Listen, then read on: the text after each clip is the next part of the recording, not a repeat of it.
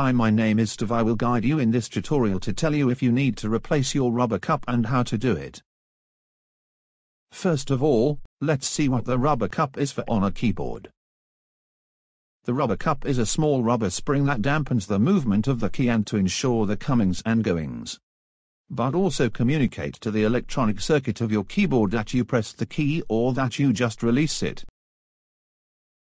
This information is transmitted to the keyboard through a contactor, a kind of switch, that is on the keyboard and under the rubber cup.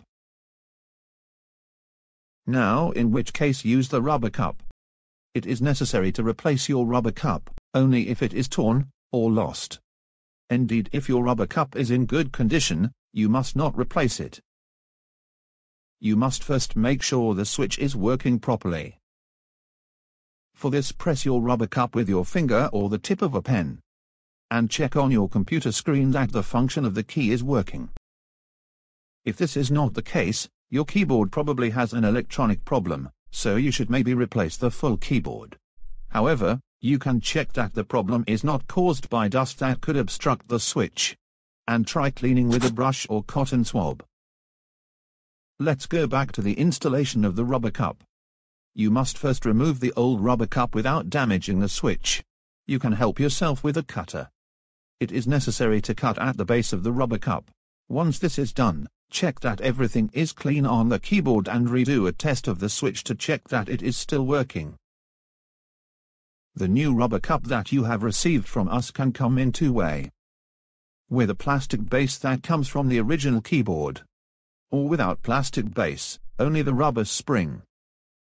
We will see how to use it in these two cases.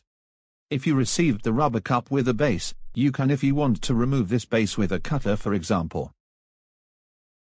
Let's go.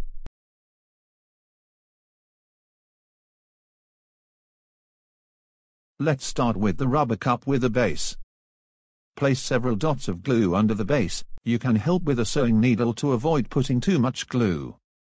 Then fix the rubber cup on the keyboard at the switch, like this.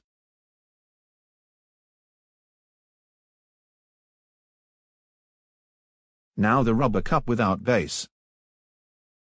Put under the edges of the rubber cup several small dots of glue.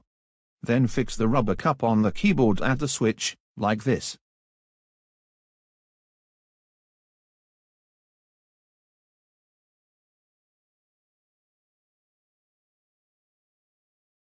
Before installing the key, retest the switch to check that the rubber cup is working.